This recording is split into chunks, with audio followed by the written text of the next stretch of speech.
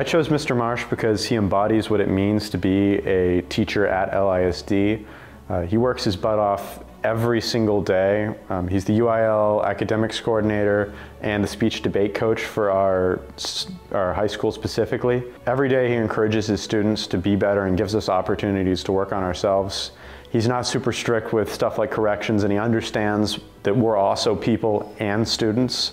So he just provides a really good learning environment and is just a really great teacher in general.